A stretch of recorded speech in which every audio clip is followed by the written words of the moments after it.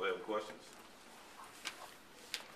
Talk about LSU. You know, the tapes that I'm watching, and, you know, they won 2 league games. They're ahead of us in the schedule or in the standings, and Trent's done a good job.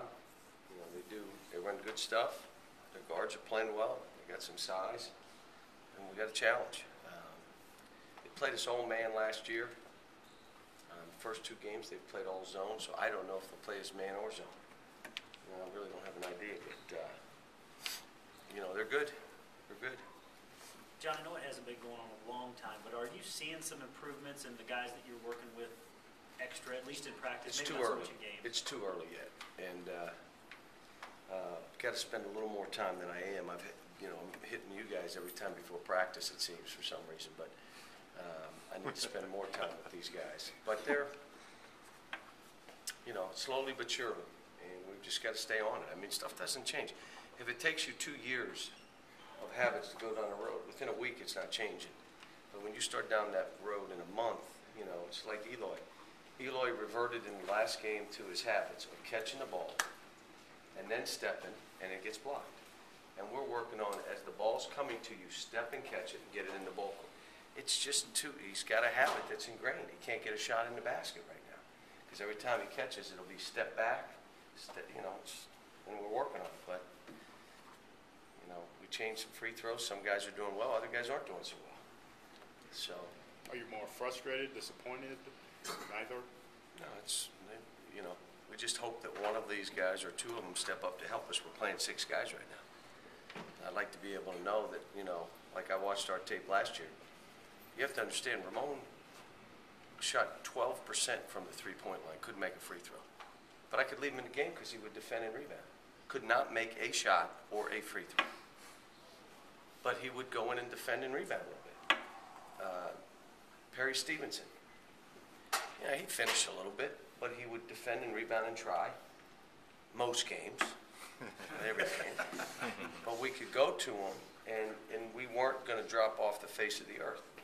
Right now, there's that drop, and we gotta close that gap between those 6 and those other 3 guys. Is that tough for guys that in high school were scorers, and I would think of themselves as scorers? Well, every player does. They all think of themselves as point guards and scorers.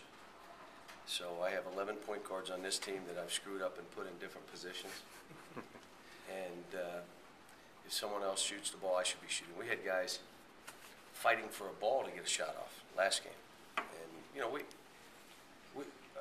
the issue for us right now is the commitment to winning. Commit to winning. It's not if you score or how much you're playing. We're committed to winning. There's 5 minutes in a close game. What do we have to do to win? We have to execute on both ends, play a little bit tougher, play guys before they catch the ball, and we're bouncing and talking and scrambling to win. We're not there right now. And especially if someone's played a good game, he's truly not there. So we've got a ways to go. We're just going to keep talking about it, showing it on tape, and keep demanding it. But Coach, it takes time. John Hood said he's avoided the treadmill so far. Does that just speak volumes to how hard he's working with you? He's trying. He's trying. He's got one of them, he got a little bit of buzzard luck. Everybody shoots a ball and it makes it. So he walks in the game, they take one dribble, shoot it right on him, and it goes in every single time. And it could be a guy that hadn't made a shot. He just got buzzard luck sometimes. But, you know, he's trying, but he's still, and it's hard to get in there and unleash yourself when you're afraid of making a mistake. But my thing is, defensively, if you're alert and play people before they catch it, and the shot goes up, block out, and rebound, it's an effort mistake. If you're making effort mistakes, you don't deserve to be on the floor. But it's, you know, we got to get these guys more comfortable. The guys are trying to get them shots. You see it. You know, Stacy had a layup, but he was going to show this roundhouse dunk, so he fumbled the ball. Why wouldn't you just catch it and get, because you don't understand my game. I do, that's why I'm not playing you much. I mean, you got to make easy plays. I mean, you know, why would you try that? I mean, it's, you know, and they're not bad kids. They just, this is, you know, when you're dealing with all young players, this is what you deal with. And so it's, you know, I told them I haven't enjoyed the last 2 games coaching either game. You know, I've watched myself. We played awful down at LSU last year. but we tried. John, the two guards, John Wall and Eric, were awful in that game. I don't know if you remember. They were awful. And DeAndre went in and made a couple shots, did some good things, but we didn't.